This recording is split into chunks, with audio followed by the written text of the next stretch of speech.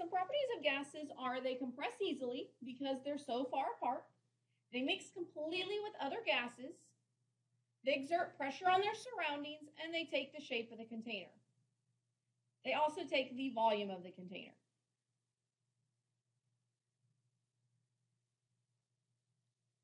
When using temperature in gas law equations, we always want the temperature to be a positive value.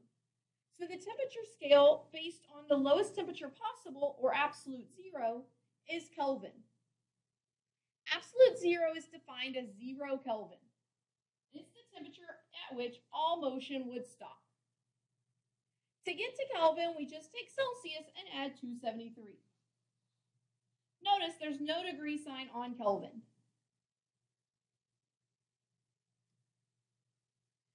So in these problems, you need to convert between Celsius and Kelvin.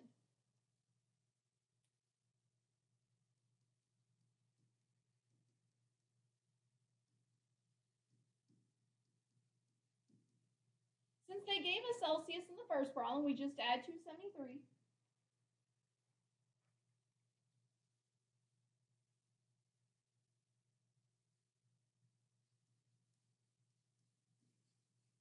And get 106 Kelvin. I'm going to pause the video and try the other three on your own. Restart when you have an answer.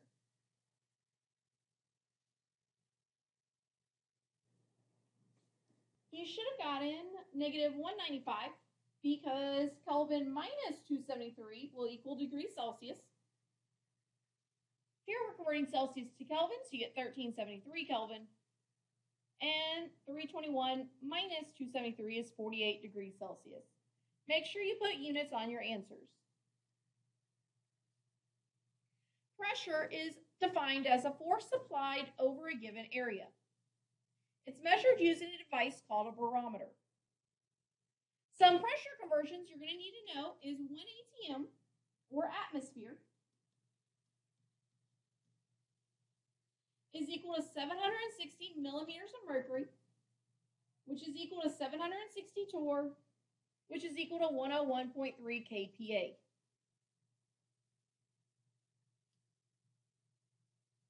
So here we have a pressure of 1.55 atm, and we're converting to kPa. To do so, you start with the given.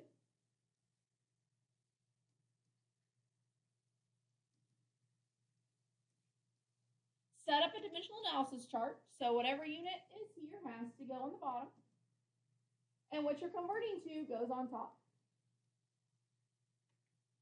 Looking at our conversions, 1 goes with atm, and 101.3 goes with kPa.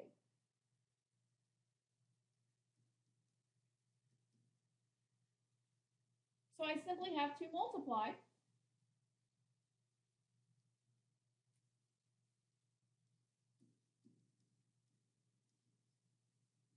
to get my answer. But make sure that you check your sig figs. I start with 3 sig figs. So I have 1, 2, 3. So my final answer is 157 kPa. Let's look at one more. So we start with 1300 torr. Unit given goes on the bottom. And what I'm looking for goes on top.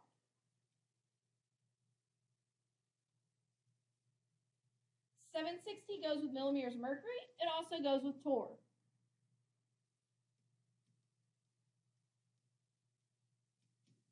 Therefore, those cancel, and we're left with what we started with, or 1300. I'm going to pause the video and try these next two on your own. For this bottom one, in order to compare them, you're going to have to get them in the same unit.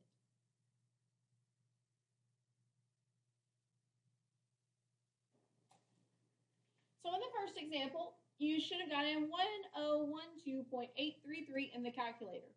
But again, we only want 3 significant figures. So this 1 is our last sig fig, which means all the numbers till the decimal turn into zeros. If you only put 101, that's not the same thing as 1010. So you needed that placeholder 0. For the bottom one, you could have converted either of them. You could have converted ATM to KPA or KPA to ATM. I converted KPA to ATM. Now they're in the same unit, so I can compare. 1.45 is much larger than 0.148, therefore it has the larger pressure. Standard temperature and pressure is 0 degrees Celsius or 273 Kelvin. So standard temperature is 0 degrees, or remember you add 273 to get Kelvin, so 273 Kelvin. Standard pressure is any of our pressure conversions that we just talked about. So when you see the letters STP, it's giving you a temperature and it's giving you a pressure. Kinetic molecular theory has 4 parts. It says that the volume of individual gas particles can be assumed to be 0. Gas particles' volume aren't really 0, so this one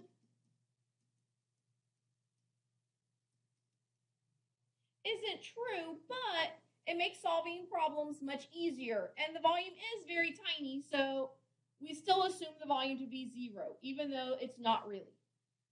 It's just very small in comparison to the container. The second thing in kinetic molecular theory, or KMT, it says the particles are in constant motion, and their collisions with the walls of the container are what cause pressure. That is true. The particles of a gas never stop. They're always in motion.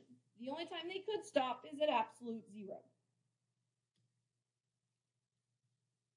Number 3 says the particles are not attracted or repelled by each other. And when they collide, their collisions are perfectly elastic, meaning all kinetic energy is transferred without loss from one particle to another. But again, this one's not completely true, because when the gas particles get close enough, sometimes there is some attractions and repulsions, but generally they're too far apart to have those. So the attractions and repulsions are very minimum, but there are some attractions and repulsions that do occur. And the last thing, which is super important, is the average kinetic energy of a gas is directly proportional to the Kelvin temperature. In other words, if you increase the temperature, you have a greater kinetic energy, or energy of motion. They're going to be moving with more energy.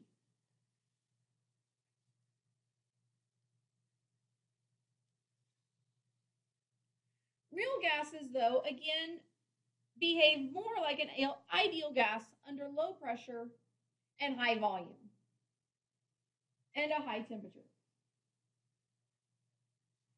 At a low pressure, we have a larger container size. So the volume of individual gas particles are going to matter less in the bigger container. Therefore, kinetic molecular theory is more true in a larger container. So high volume means it's behaving like an ideal gas. And at high temperatures, particles are moving very rapidly.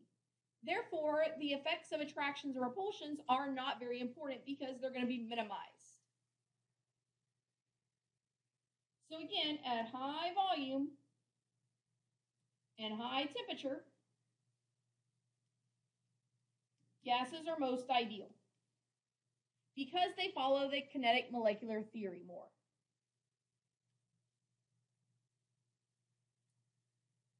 So if the volume, temperature, and pressure are all the same, then we look at the gases themselves to see who is following the kinetic theory or is more ideal. The smaller the gas particle and the smaller the IMF, the more ideal the gas will be. For example, both of these have LDF due to them both being nonpolar. So we're looking for the smaller gas particle. Neon would be more ideal.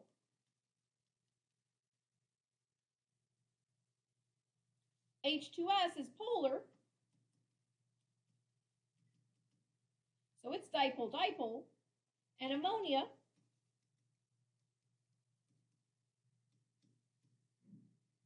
is hydrogen bond. We want the smaller IMF, so that one is more ideal.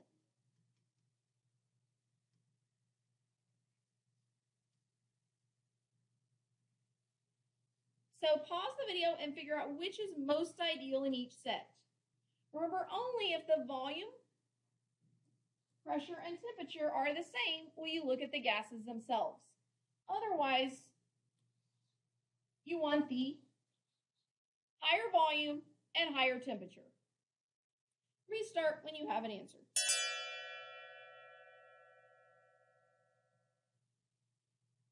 For A, they're not at the same volume, temperature, and pressure, so we want the bigger volume and the higher temperature.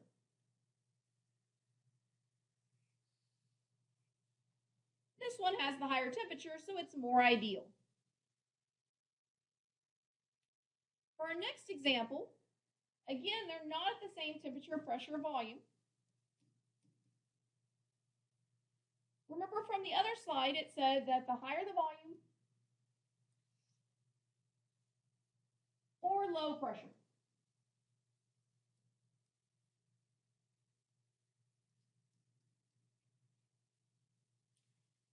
Therefore, our temperatures are the same. This one has the lower pressure though. And for the last one, they're at the same temperature and pressure.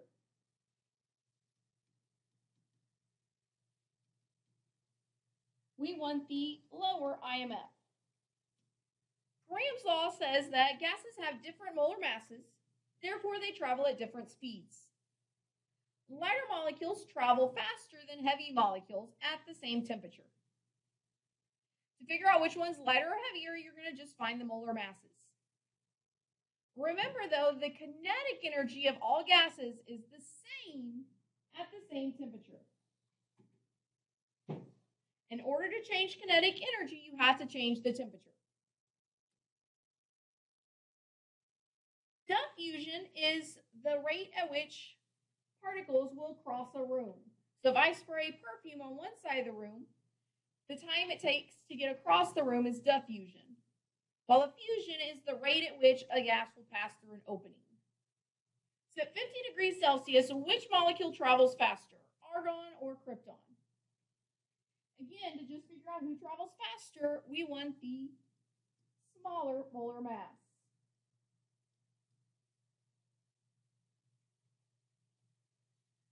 Argon is around 40, and krypton is around 84. So since we're looking for the one that has the smaller molar mass, argon travels faster. I'm going to pause the video and try the next two on your own. Restart when you have an answer.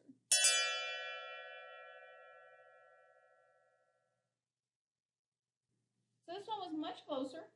This one is 62 and this one 64. So they travel almost at the same rate, but NO3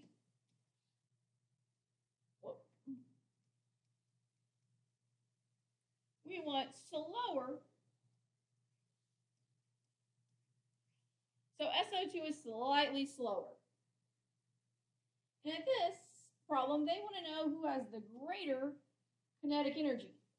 They're both at 30 degrees, so neither.